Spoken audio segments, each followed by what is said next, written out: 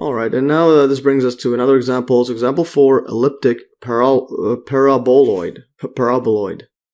Alright, so in this one we're asked, use traces to sketch the surface z equals 4x squared plus y squared, and so on. So if we put x equals 0 right here, so put x equals 0, we're just going to get z equals y squared. So the yz plane intersects the surface in a plane.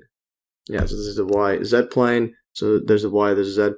Intersects surface in a parabola like that. So if we put x equals to k, so put x equals to k, and we're gonna get, and just move it over to the other side, we're gonna get z equals y squared plus 4k.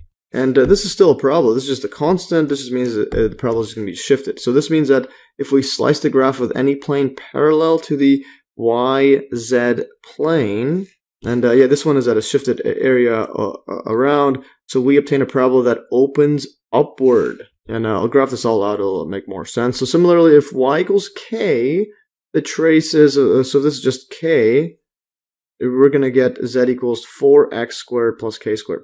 Yeah, we'll get the traces is going to be z equals 4x squared plus k squared, which is again a parabola that opens upward. Again, this just means it's shifted and so on. And there's no negative, so it's just going to be basic parabola just going upwards like that. So if we put z equals k, we get, and now if this is z equals to k like that, so this will be k equals to, yeah, this is going to be k equals 4x squared plus y squared. So if we put z equals k, we get the horizontal traces 4x squared plus y squared equals k, which we recognize as a family of ellipses. Yeah, this is just going to be ellipses, because you could just move this over to the bottom, and as one of as it's going to be, instead of writing 4, you can write it as x squared is 1 over 4. Yeah, divided by 1 over 4, and then you'll have the radius from that, and so on. And then this equals k, which we recognize as a family of ellipses, because again, you can divide k out into this, do that same thing, and have it equals to 1 there. So knowing the shapes of the traces, we can sketch the graph below. Yeah, so basically we just have a 3D parabola, all opening upwards and going up vertically along the z-axis. So we're going to have something that looks like this. I'll draw it more accurate this time. It looks like that. And then this goes up. This is going to be our z. And then this is going to be dot, dot, dot, all the way to the bottom. And it's going to go like this. And that is our, it's going to be our x. It's going to be our y, like that. And this is going to be, yeah, this is going to be our shape, but let's look at the traces there. So when we put in x equals 0, we're going to have a vertical plane that's going to be along this side, where x is always 0, so it's just along the y plane.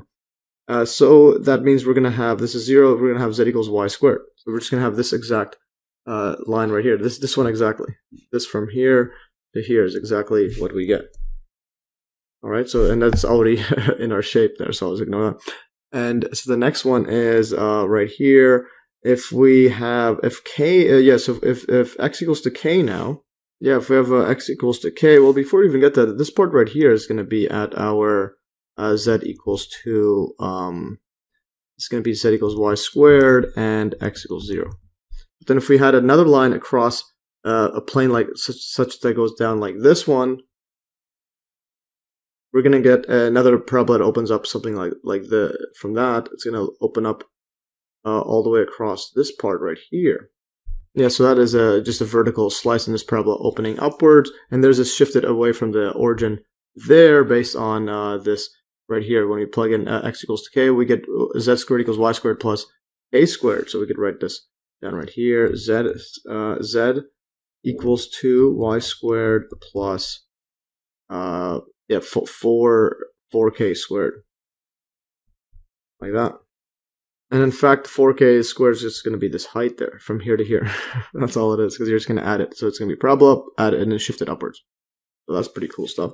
Alright, going further. So the next setup is we'll have, if we have y equals k, the trace is z equals 4x plus y squared. So now it's opening up in the y section.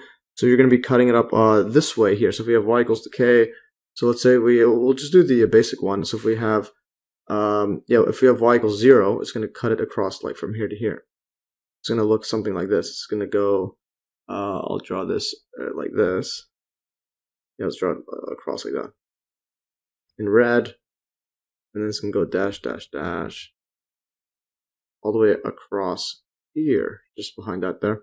And this one is going to be our, z equals to, this is going to be z equals to 4x squared.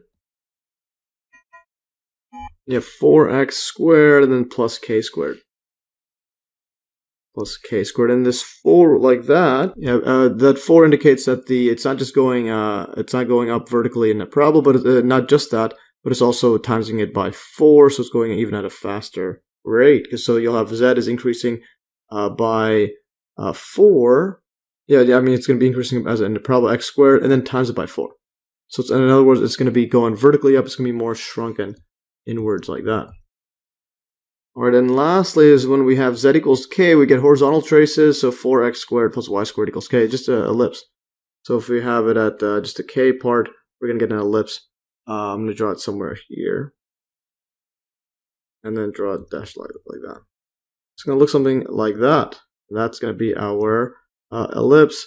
That's going to be at, this is going to be 4x squared plus y squared equals to k. Like that, and where z is equal to k. So that's our equation of that trace like that. It looks like that. All right, going further. So here's a more clear image from my calculus book. Just to, because I got it. This is scribbled a bunch of lines and so on. But anyways, it looks like this. There is our paraboloid. So now graphing in GeoGebra, plug it in at the same link. And we're gonna get this right here. Z equals 4x squared plus y squared, and it looks just like this right here. And yes, this is more accurate than my previous one of the ellipse side. All right, continuing further. So here's how it looks like. So you go above here, so you can go hide this, show this one here. There is our paraboloid or whatnot. All right, so it looks pretty epic there, and it's squished at one end. So that's cool stuff. And let's continue further. So because of the elliptic and parabolic traces, the quadratic surface z equals 4x squared plus y squared is called an elliptic paraboloid. So you have a parabolas going vertical, but then you have ellipses around here. So it's like a cone.